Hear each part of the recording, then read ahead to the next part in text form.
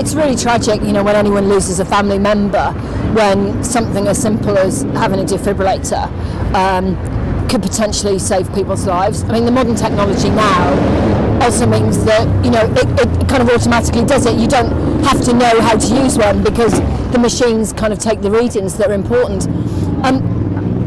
What's a really big concern to me is actually how few people know enough about, you know, cardiac arrest, how to treat it, whether there's defib there or not.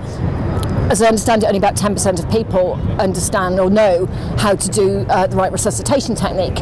And that's something that could be fixed really easily with just a little bit of education, having it through schools. There's been suggestion of having it as part of primary school training. You know, lots of organisations like Brownies and Scouts do it, but it's not reaching enough people. So we just need to be much more aware of it. But I think there needs to be wider education than that.